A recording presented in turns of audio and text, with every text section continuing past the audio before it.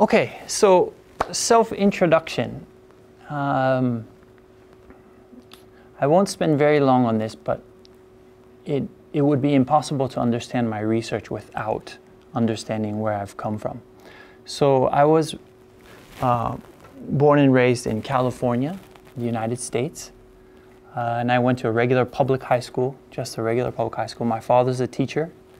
My mother is a teacher in Hoikuen. My father is a high school math teacher, and he became Kocho Sensei at the end of his career. So I'm from a teaching family.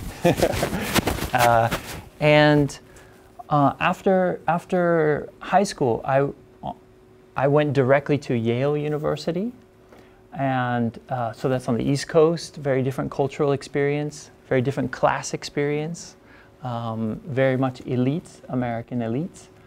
And I studied history there, and I studied education. And I studied kind of Cold War history, America's presence in Asia, in East Asia. Vietnam War, these types of things.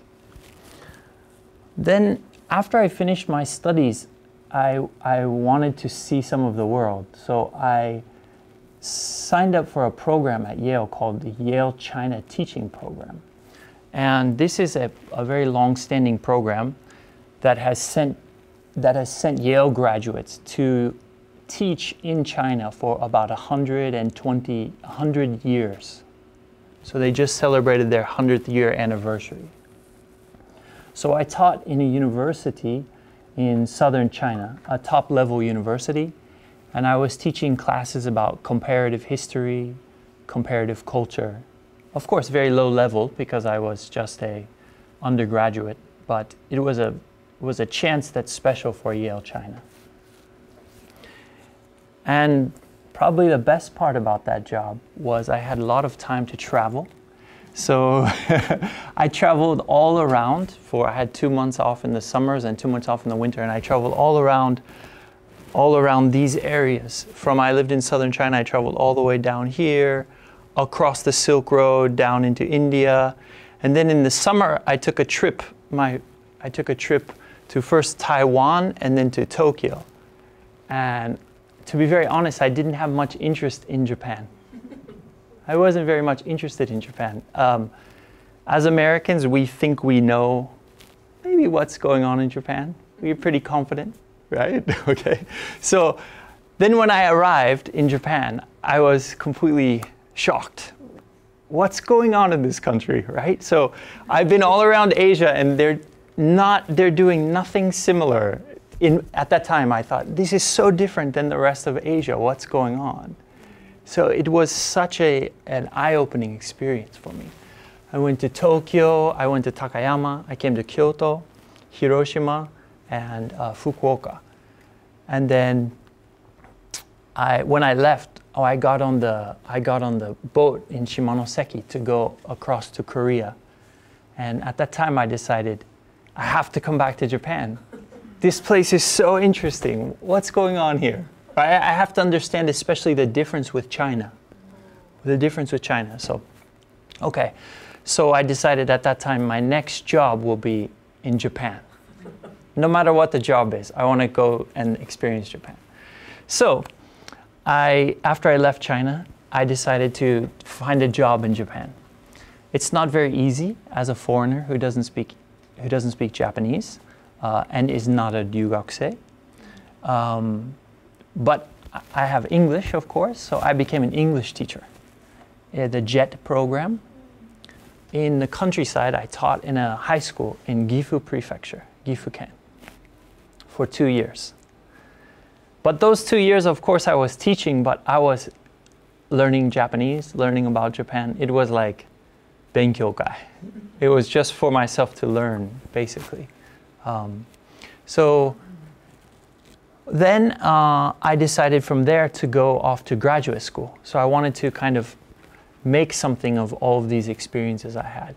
But I didn't want to go back to the United States because I thought the United States conversation is very closed.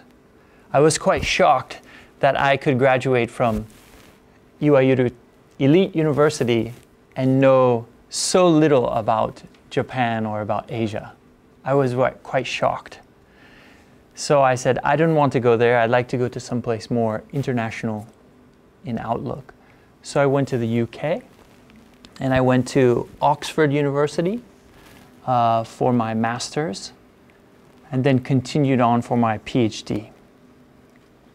And when it came time to pick a PhD topic, I could have chosen many things, but I was lucky that at the pub one night, at the pub Rose and Crown on the north part of Oxford, I was drinking one night, and there was a Japanese man there.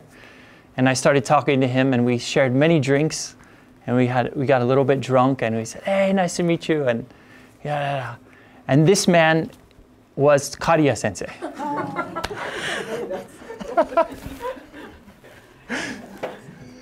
So then next week, Kariya sensei, I didn't know. I asked a Japanese friend, and my Japanese friend said that you're very famous. And he said, yeah. How about coming to Japan so we can drink and study together? Okay.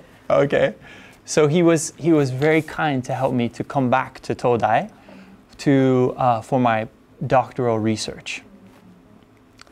So at that time, I decided to start my PhD studies on Japanese policy reforms from 1990s forward. I will explain what I looked at later. But then I spent 2 years at Todai and finished my PhD, went back to Oxford to finish my PhD, and then I came back again as Gakushin Gaikokujin Tokubetsu Kenkyuin at Todai, and for another 2 years. Yep. And then I always thought, okay, my life in Japan is basically finished, right?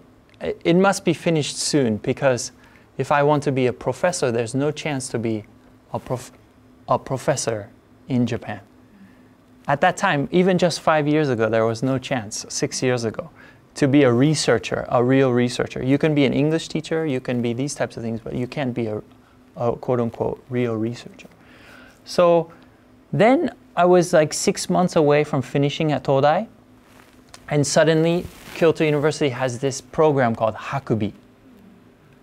So the Mai no Socho is like saying, we have to internationalize, we have to give opportunities to young researchers. Oh, sounds great.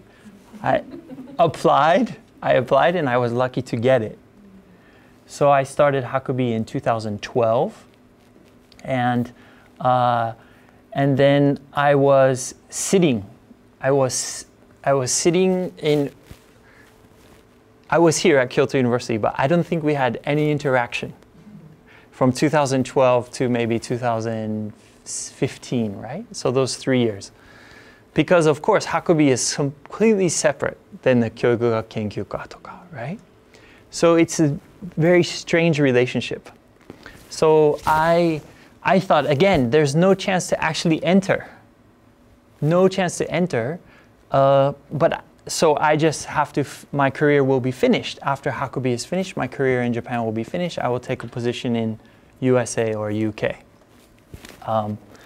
But then, suddenly, from nowhere, the most unlikely place, the most unlikely tenkai ever, Abe Shinzo.